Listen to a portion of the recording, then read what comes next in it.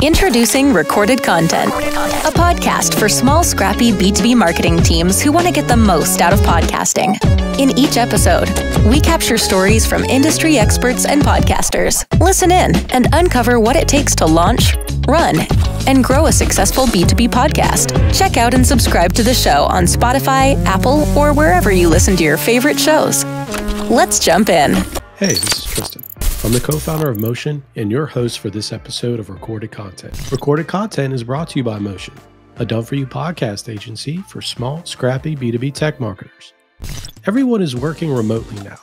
Platforms like Zoom are used for customer calls, team meetings, and podcasts.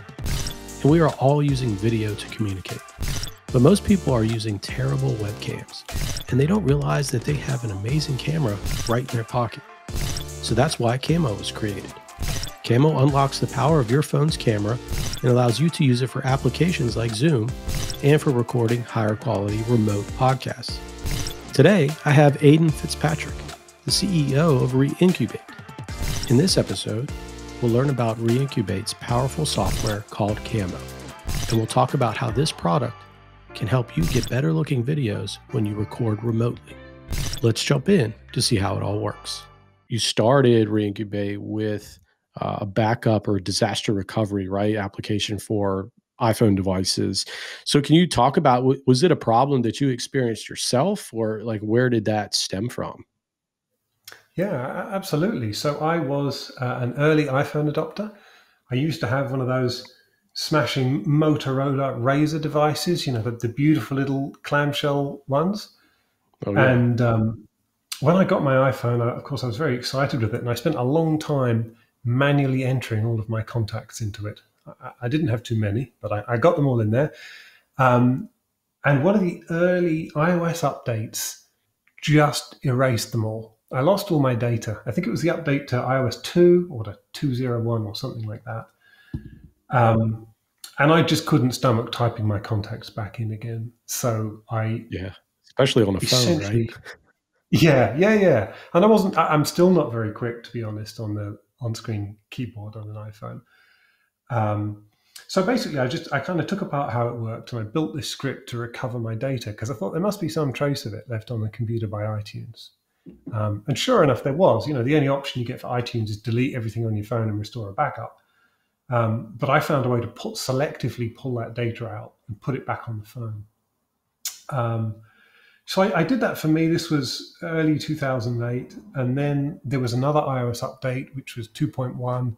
And again, it zapped all of my data. So I put this script on the web. And that led to a lot of people writing in every night. I built it in a language called Python. And so people wrote into me and said, what is a Python? And can you help me get my data back? And it was just overwhelming. But that was really the genesis of the company. I was overemployed at the time. And I was getting about 30 emails a night. And I loved to help people. And I was passionate about what I'd made. So what I did is I said, look, send me $20-25 of PayPal. I'll build you your own version of this software and send it to you. Because I thought that would just sort of completely cut down on people reaching out to me. So I might get 1 or 2 a week. And actually, I got wired about, north of $1 million in about 18 months. And that was... Goodness gracious. Okay. That was the start of it. That's some validation as far as your idea, for sure. It sounds like it. Well, good. Yeah. So you were wired this money. You're solving problems for your customers that you didn't even know how many you were going to have. And I know the company has evolved, right? You've pulled in some other ideas and have developed really a suite of products at Reincubate. So where do these ideas come from now, given that you started with this data recovery piece, but now ideas are seemingly coming from everywhere. So how does that work? Yeah, I'm afraid I'm a bit of a chronic builder. I like to build things, and we do skunkworks projects in the business. So every year we build a couple of things, generally in secret, generally with a subset of the team or some newer contributors, because we don't want to interfere with kind of the day-to-day support and development of products that we already have. And the question is, can we build something that's compelling and interesting and that solves a problem? And something I find with the kind of creative process is it's very hard to find things that work. It may just be about my own skill in doing it, but you've got to throw a lot of stuff before you get an idea that sticks and works and resonates. And so there's this kind of process we go through, and I do think that products are really expressions of opinions. You have to be quite opinionated, and you have to have some fairly strong feelings about a space so that you feel there's a way it can be done better. And essentially what I'm doing with those projects is, well, proving whether I'm right or whether I'm wrong. And every now and then I'm right.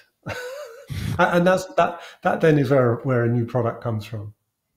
Very nice. And that's a good segue to Camo. And you mentioned just now, Aidan, that the products you create are often an expression of opinion. So what is your opinion on the state of footage online today with everyone being remote, especially in this last year? Let's start there with the challenge folks are having. Yeah, well, I suppose that the first opinion is there are no good webcams. There just aren't. And there's a strange mental block that I think people have. You can go on YouTube and you can look at a comparison between a Logitech and a Razer, and people are saying, wow, this webcam's clearly better, or we love this one. But what they're not doing is they're not comparing it to broadcast quality. And I find it hard to understand why, because as soon as you say, well, look, does it look like this guy looks like on Netflix? The answer is no. It's like, hey, the window behind you is blown out. The colors in your face is wrong. It's smoothing your skin or doing something weird. There are all these terrible, strange things. And you have to install this software that's basically like malware on your computer to control it. So that's kind of really the first theme. And we were largely based in an office in the UK at the start of COVID, and we sent people home very early. And being a company that deals a lot with Mac stuff, we all had, the latest MacBooks. We had some, high-end webcams and that sort of thing. And I really wanted not to have any barriers between the team that was sort of unnecessary. I wanted to be able to sort of see people accurately. And I think seeing people accurately isn't about crystal clear resolution. It's not about super high def or being able to see the pores in people's skin, but it's about kind of reflecting how they really look. And I think when you're messing around with coloring or smoothing of skin, or you've got problems with light and contrast, it just, you're not getting the truth. And I don't know a lot about photography, or I didn't. So I set out to find experts to try and answer the question, why are there no good webcams, and what do the professionals do? And the answer is, as the professionals tend to have professional camera equipment. They will have DSLR or mirrorless cameras, and there's a whole kind of spectrum of devices like that. You could have something for, say, $1,000, or like a Sony DSLR, or you could have a proper RED camera for $80,000. And they're not all the same, but broadly speaking, if you point one of these things at yourself, you'll look much better than you will a webcam. And so kind of the pro solution is a $2,500, give or take, setup, which involves quite a lot of complication and isn't something that everyone has. And I was just I was frustrated that it's like, okay, we can get a webcam for $50 or $200, and they're basically all the same. Yeah. Or we can spend $2,500. How can I talk with the team without buying everyone a DSLR camera? Right. And so we got speaking to Jeff Carlson, who is an incredibly accomplished photographer and author and podcast host and writer and trainer, all those sorts of things. But he is Mr. Camera, and he kind of wrote up this report for us where he did a lot of comparisons. And essentially where we ended up was understanding that when you have an iPhone in your pocket, you've got something that really is effectively broadcast quality. Lady Gaga records music videos with the thing. Billie Eilish did her last music video with them. Mm-hmm. The audio on them is pretty good and a lot better than built-in audio on a computer, but the video is really spectacular. So we set out essentially to demonstrate, is there a way we can harness this capability for ordinary users? That's kind of how I went from the opinion then to trying to prove that opinion. Got it. So Aidan, it was your own team. So you saw this gap, COVID pandemic situation around the world, and you had this issue with your own team, and that's where the spark came from? Absolutely. Yeah, that was the genesis of it. It was something that I keep a long list of these projects, and this is something I've wanted to do for a couple of years, but the time really became right. Okay. And then, so you did some research and you have this opinion, right? And when did you say, hey, all right, we are going to build a solution for this, or we're going to try? Like, when did you say we are going to tackle this on our side? Yeah, so that was, I think, early March. It was pretty much immediately, because I was so frustrated that we just kept having these terrible Zoom calls. Mm-hmm. I just wanted to put an end to it. Right. And it took maybe 2 months for us to be able to prove the concept. And it was an interesting one, because there were a few products that have been, if you take the use case at its simplest, can you use your iPhone as a webcam? There are a couple of products that have been around a while that let you do that in a very basic way.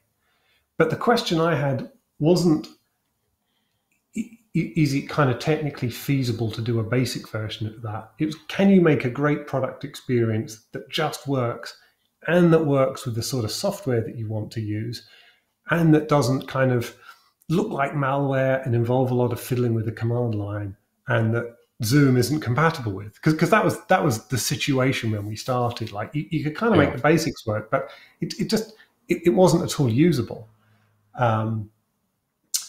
So yeah, we set out in March. It took us about 2 months before we got to a position where we thought we can probably do this. Got it.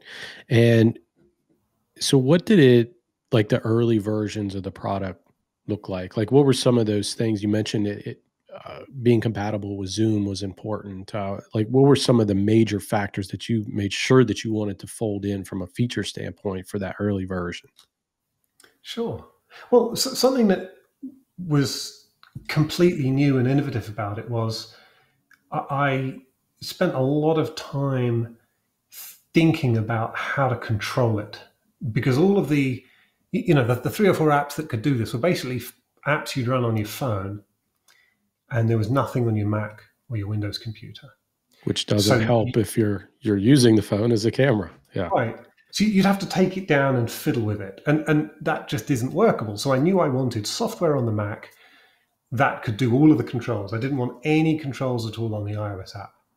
So whilst behind the scenes, a lot of the cleverness is in the iOS app, actually there aren't any controls, right? We expect you to mount your iPhone, be a dedicated iPhone, or your daily driver, to put it up in the mount and down.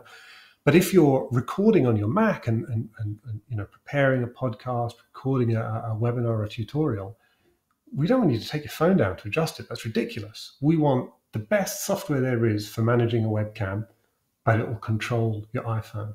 So that was, it took a lot of thinking, but I built a very clear vision of what I wanted the desktop software to look like, and how I wanted it to put what you look like in the center of that and give you controls, so that it was very, very clear what you were getting and what impact the adjustments were making. Got it. Yeah. And that was one of the first things I saw, because I've been using it. And I mentioned this, Aidan, when we were going back and forth before we hopped on the podcast. I've been using it every day on our Zoom. So I have like a dedicated podcast area in my house. And then I have a whole other office where I'm doing like customer calls and things. And I had a really bad webcam because I didn't want to set up anything else, because I have the DSLR for the podcast, but not everyone can have that. And I was talking to you guys and I said, well, this is interesting because I have the ability to control I mean, the zoom level on the app and everything else, and the color temperature, which people take for granted too. So I was hoping, can you walk us through maybe the major differences between the iPhone and what a traditional webcam have, and like the major gap in that functionality that exists there? Yeah, of course. I think the answer is about 30 years of technological progress. Um, Yeah. I think, you know, a lot of these, I think that there are some sort of mountains of industrial components in warehouses across the world that are slowly being put into webcams. And I think, you know, a bunch of these things were built or designed a long time ago. Yeah. So part of it is very, very old sensor technology. There are very few devices. I don't think there are any mainstream webcam manufacturers that are using contemporary image sensors. But there are a few little kind of startups or alternative ones that are, and there's quite a popular Sony image sensor they use. The problem is you just can't compete against Apple. Apple spend more on their camera R&D per year than Logitech make in a year in terms of their gross revenue.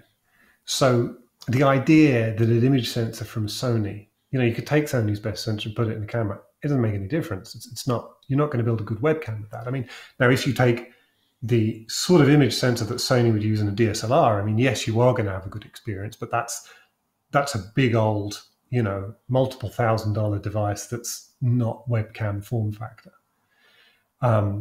So part of it is no one's really capable of building small versions of good cameras other than Apple, I would say. You know, I mean, Google and some of the Android manufacturers have done some pretty good stuff, but it tends not to be as solid. It's not just a hardware problem. I think people often kind of say, you know, companies can generally either build hardware or they can build software, but rarely are they good at both. And I think what you often see with a lot of these companies that make webcams is, you know, whatever job they do with their hardware, the software is terrible and you have to install drivers. There's something that's the case with the Logitech cameras. You have to tell them what refresh rate your lights are at to stop flicker. You have to go in and say, oh, my lights are at 50 hertz or my lights at 60 hertz. And I just think, well, I mean, if you've got a professional camera, it's one thing, but amateur photographers, if they go out on the street and take a photograph, they don't have to know what frequency the light is. Like, you never have to tell your iPhone that. It's ridiculous. And there are all these kind of things that flow from that. So something that I found was particularly frustrating is webcams used to have hardware encoding and decoding built in them, which meant that they would do a lot of the image processing.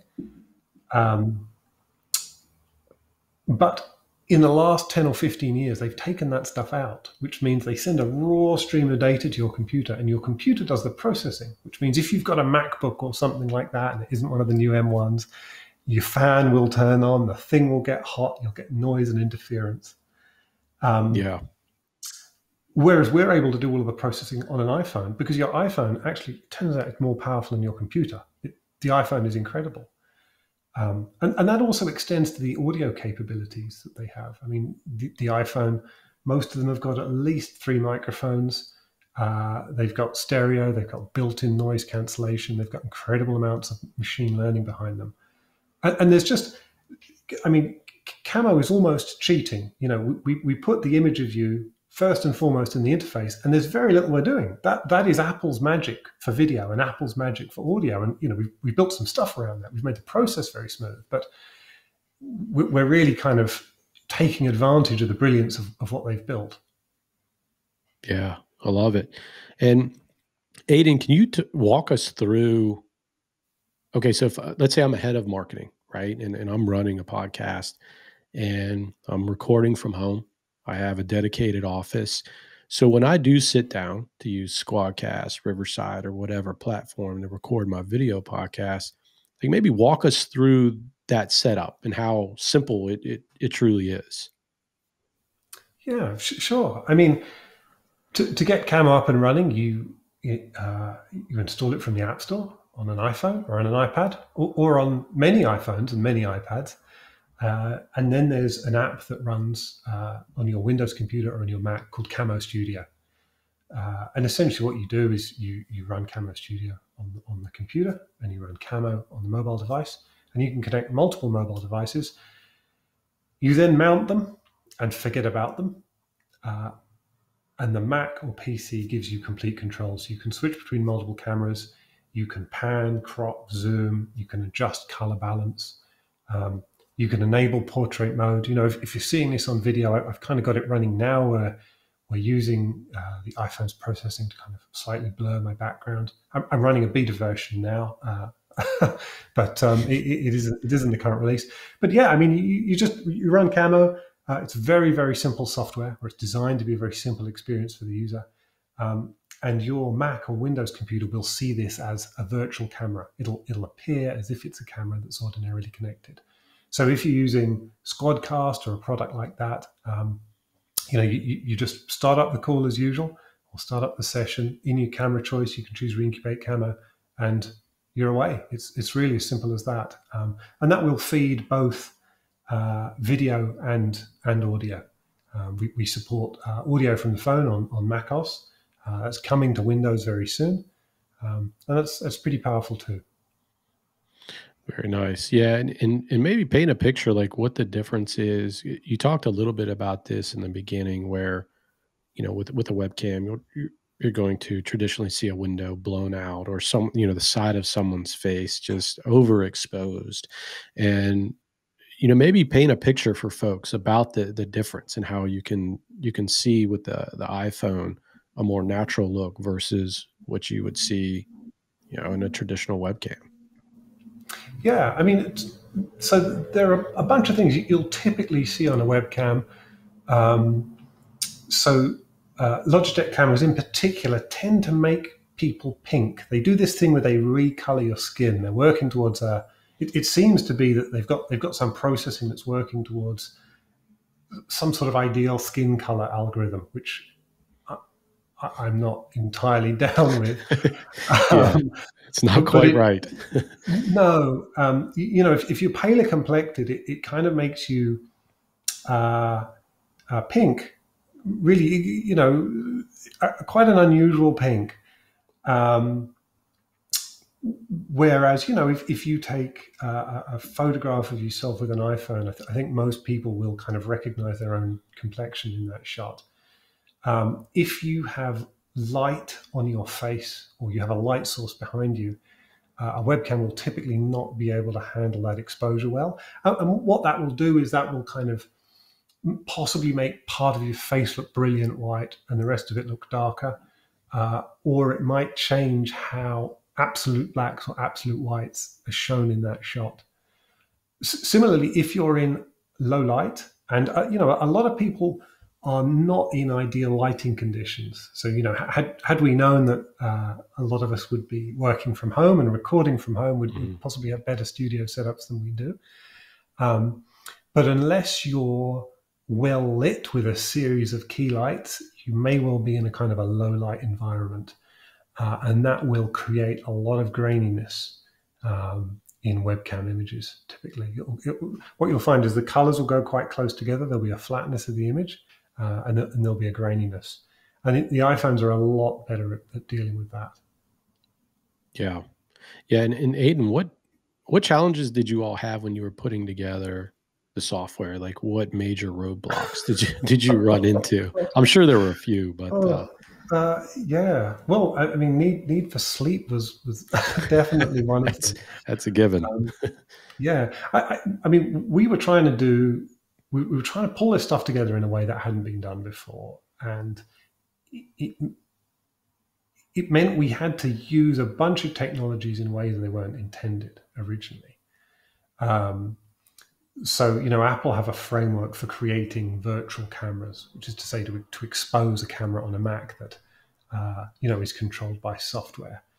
And Zoom and WebEx and a couple of other companies didn't support virtual cameras. So the first obstacle was, if we build this product, we'll assume a lot of people will be using it in video conferencing tools. and a lot of them will be wanting to use Zoom. So we can't build it unless Zoom support it. Right. So one of those first challenges was simply trying to persuade Zoom to let these crazy guys in the UK ship this product and make it work. And I have sort of depth that I can call upon to be persuasive and irritating. And I got to know a lot of the Zoom leadership team. And I think possibly at the end of the day, it was easier to make these changes than have this English guy keep calling out. They were like, we got to get rid of this guy. Let's let it in. Stop putting him through. So we got Zoom on board, and that was awesome. We had some great support from Google. Companies like Brave with their browsers supported us. We've just got support from WebEx. That was quite a lengthy project. So there was all this stuff that wasn't technical. It was just about relationship building and persuasion. Mm-hmm. There was, then the case of starting to see how people reacted to this, which was incredibly helpful, because we wanted to get a handle on, what are they going to use it for and how are they going to use it? And something that surprised us is there are a lot of people running macOS 10.13, which I think is called High Sierra and is at least a couple of years old. And so we had an additional set of challenges to kind of support this architecture and computers that were a little bit older, because of course Apple, change what you're able to do every year with their updates. Yeah. And it's very tempting to do things the latest and greatest way. So there was certainly a bit of challenge there. And then, we had a bunch of problems like letting people be able to do crazy stuff like changing your resolution whilst you're using the camera, or performing adjustments like that. Things that you can do with camera that you can't do with a webcam. But we got through it. Yeah, and it sounds like some user feedback there. And that's one of the first things that I noticed was just the ability to zoom in a little bit. Like if I'm getting ready to get on a phone call and I have something on my desk, I don't really want to clean it up. So I'm just going to zoom in a little bit, tilt the camera, and then boom, I'm all set. Versus with a webcam, you're pretty much locked in. And right. They're so wide often that you just see everything that's behind you. It's all in focus. I mean, your face is in as much focus as, whatever is behind you in the background. And I think that's a big advantage too, is just the ability to make those subtle adjustments before you hop on a phone call. And that stuff matters sometimes, and that leads me to a question for you. What advice would you have? So now that you put together Camo, what advice do you have for people to make the most of their environment to get the best looking video footage for a podcast or even a meeting that they might be having with a client? I think that the most important thing for looking good is lighting, and lighting that's appropriate to the scene and appropriate to the nature of the meeting. Lighting makes the best of just about every camera. And so generally, the better lit you are, the better the outcome will be. Another opinion that I have, speaking of opinions and product opinions, is I'm not a big believer in virtual backgrounds.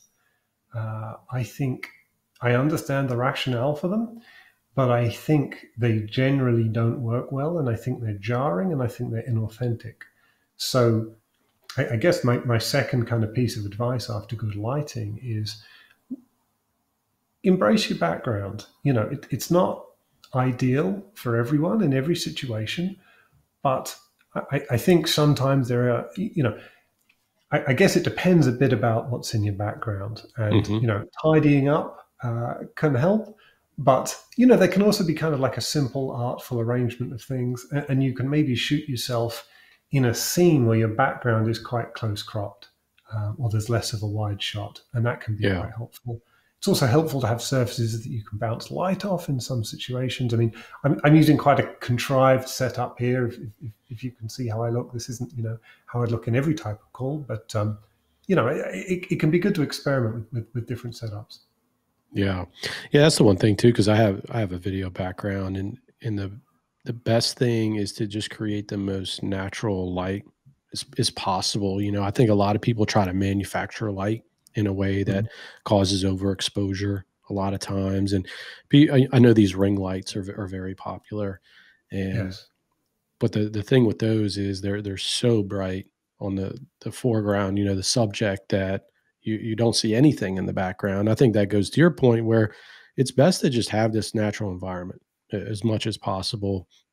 And the one thing I try to convey with folks is to, bounce light off things and try to get a soft, maybe even a soft box versus a ring light that's directly shining on your face, where the light is just so harsh.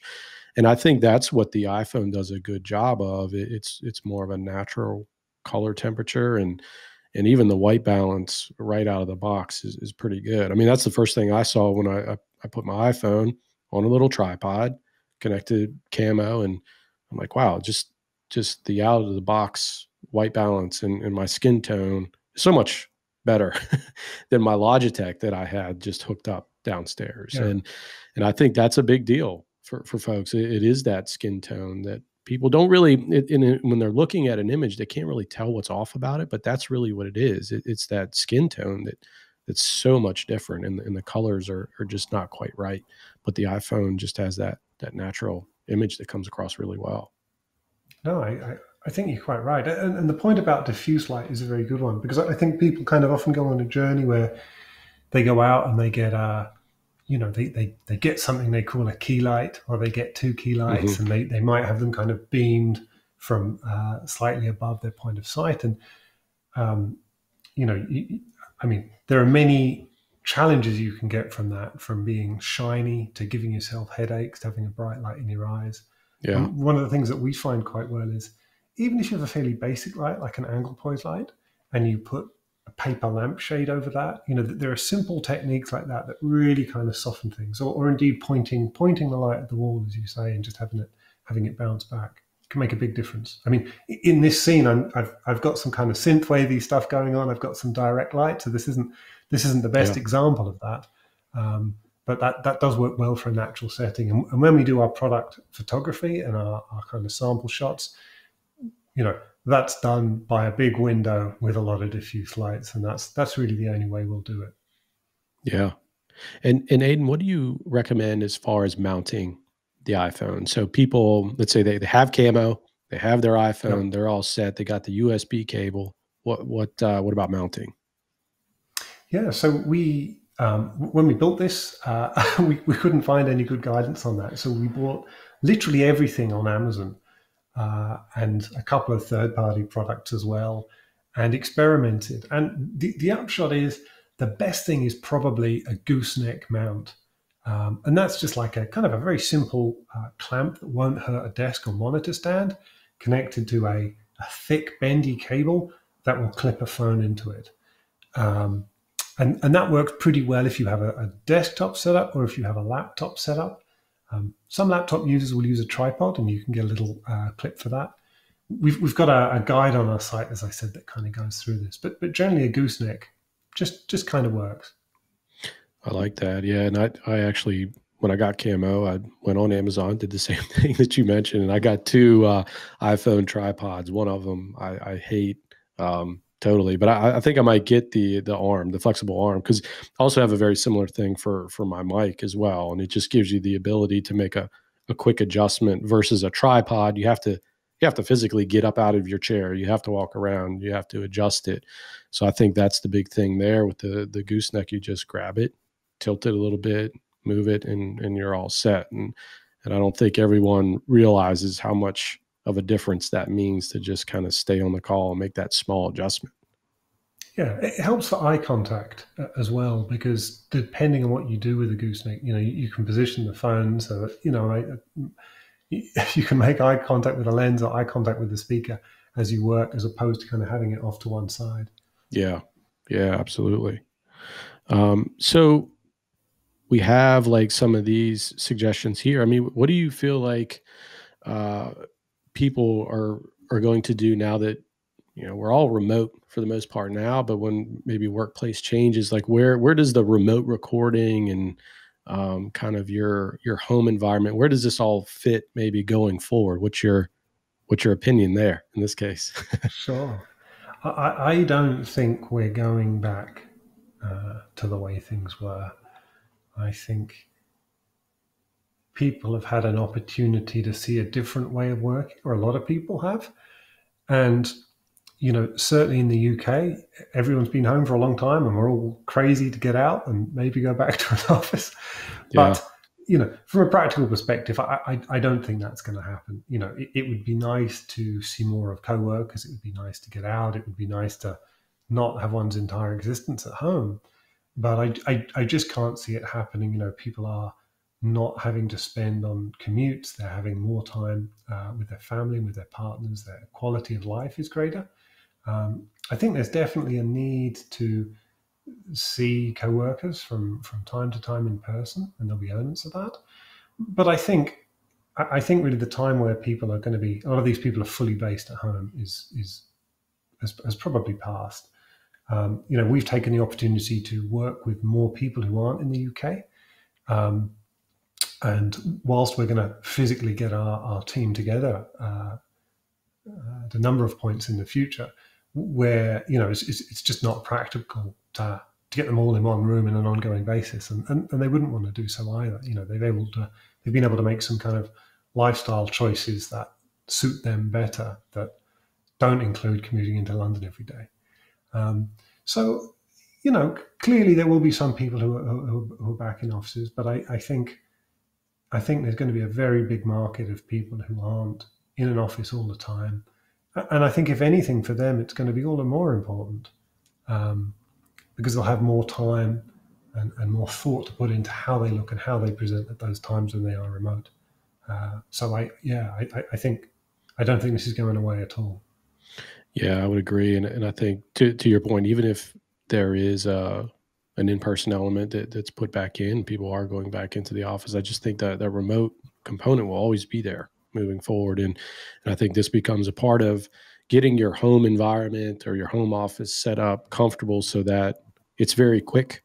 You can set it up, it's ready to go, it looks good, and you're confident that when you either go into a meeting or you're recording a podcast that, everything's going to work and it's going to look good. And I don't have to spend a lot of time testing is something that people are going to be looking for. And that kind of leads me to my point, or my next question, Aidan, is with Camo, let's say I am a head of marketing, I have a small team, I want to get my sales team on board with this. Like, what does it look like to roll Camo out? Like, how quickly is it for maybe a small team to get this rolled out within their own company?